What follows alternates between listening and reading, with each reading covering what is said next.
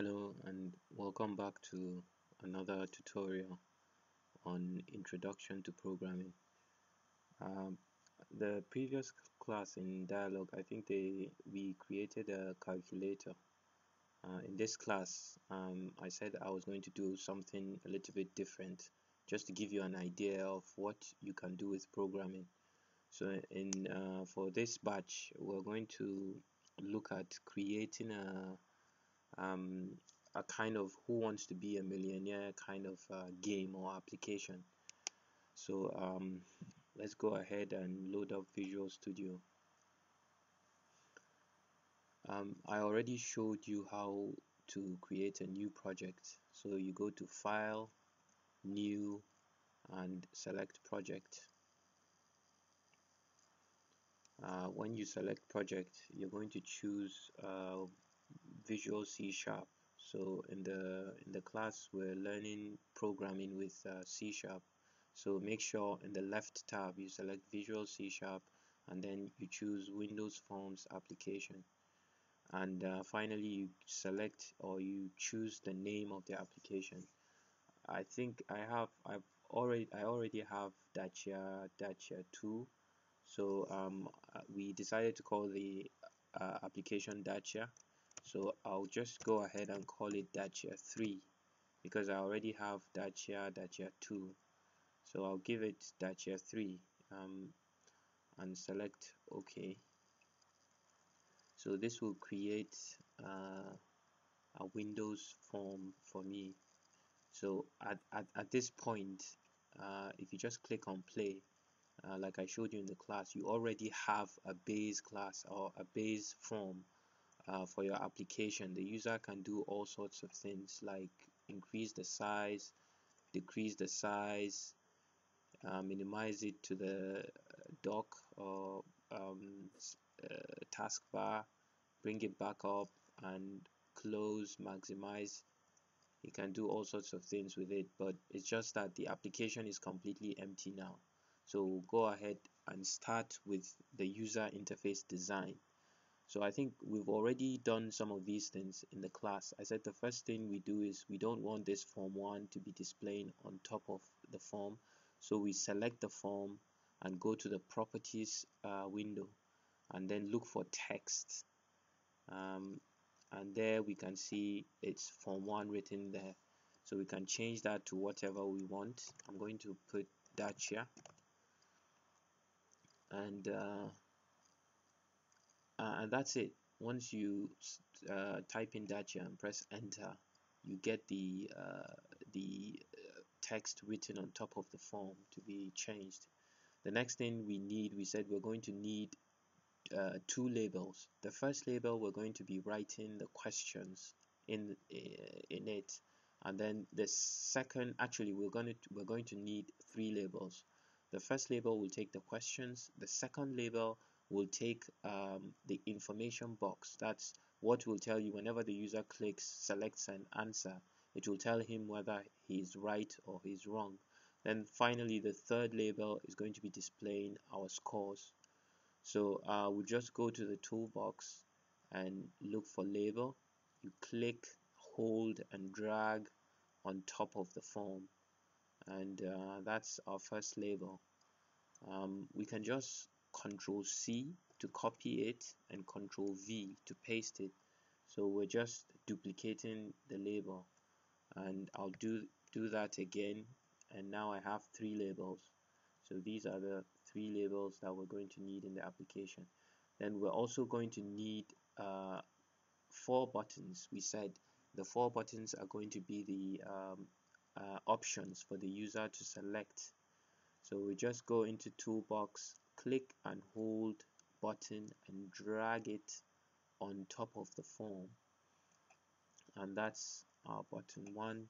We can Control C, Control V to paste. So we're going to do that 4 times, and these are our buttons. So for the first label, we said we would like to change the name of these objects. If you remember in the class I said, oh sorry, I double clicked on something. Anyway, I said in the first class that every single object is very important, and the most important part of an object is its name. So we're going to change the names of every single object in this except the form itself. We don't need to change the name of the form. We can just leave it as form 1. But the names of this label, button 1, button 2, label 2, button 3, button 4, and label 3, we're going to change all of them because when we start writing code, we're going to need to be calling on them. That will tell the computer to do something with that label. So in order for the computer to know what label we're talking about, we have to give it a name. So at the moment it already has a name. If you select this label and go to the properties window and look for name, it's normally hidden under data. Oh, okay, it's just there directly under data bindings. You'll see name. So at the moment it's called label 1, but we don't want that. We want to give it a sensible name that we can easily remember.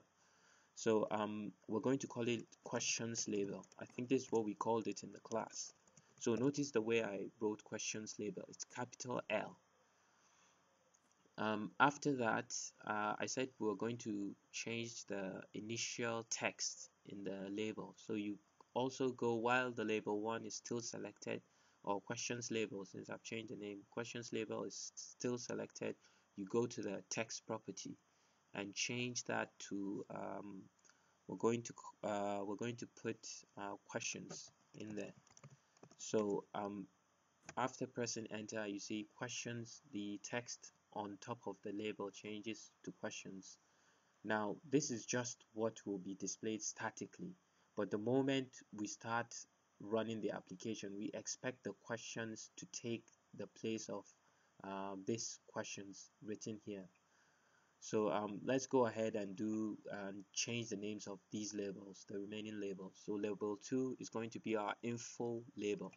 So the text in there is going to be blank. I'm just going to remove everything. So I've backspaced or deleted the text in there and just pressed enter. So you see the text has disappeared, but it's still selected. I'll go ahead and change the name of the label to info label. So I've done that, and finally the label 3, I'm going to change its name to score label. Score label, and press enter. So that's the name of this label, and what is written inside, that's the text.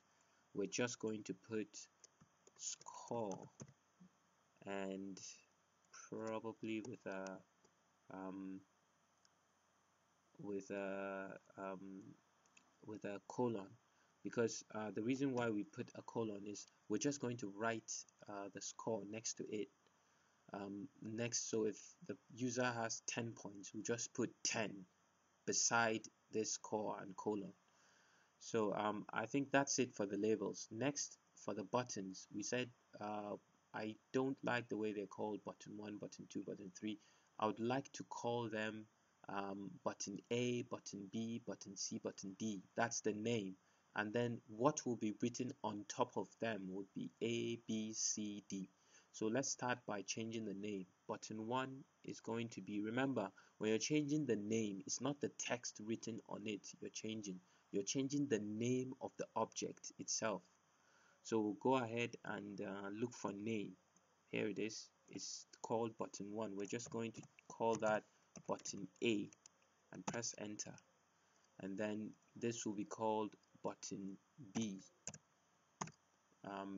This one will be called button C. Notice that as I'm changing the name, I'm not changing what is on top of it. I'm just changing the name of the objects. So this would be button D. And now we go ahead and change what is written on top of the buttons. So button 1, what will be written on it will be A. So that's option A. Button 2, B will be written. Button 3, C will be written on it. and finally button 4, D will be written on it.